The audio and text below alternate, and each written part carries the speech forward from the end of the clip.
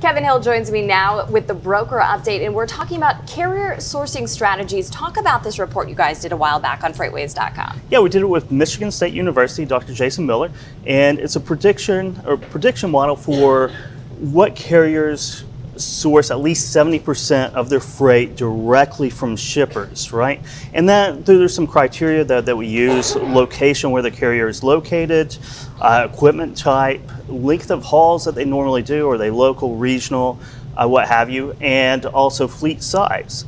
So we have these broken down in our report, and when you combine all those together, you get a really good prediction model of whether or not a carrier sources at least 70% of their freight from shippers. This is, very interesting with the odds. Yeah. Almost feels like some kind of Vegas odds we're looking at It here. is, college football started, yes. So let's talk about betting odds, there right? We go. It's always fun. So when we're talking about, you were talking about kind of broken into region, also talking fleet size too. So we have the region and then fleet size here. Yeah. So you were saying the numbers closest to 1 is 50-50 chance, right? 50-50 chance, yeah. So it's a nice parlay card. You can look at different regions and things like that. So 1-to-1 is 50-50. Under 1 is less than a 50-50 shot.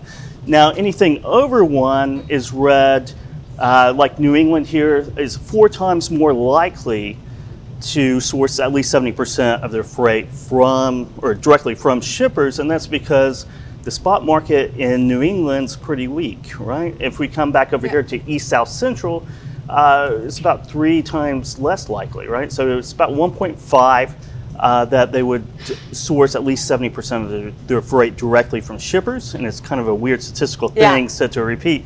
But that's because the South has a very healthy spot market. If I'm a broker, you don't have to depend on a broker, what do I do with this information? How do I utilize this? This is how you visualize, when you're a carrier salesperson, whenever you're selling a load to a carrier, you have to think, what's the probability of these guys being mostly contract or mostly spot, or looking for backhauls, depending on the size of the fleet, where they're located, the kind of equipment they run. If you look here at teams, right, they're 3 times more likely than any other carriers to source most of their freight directly from shippers.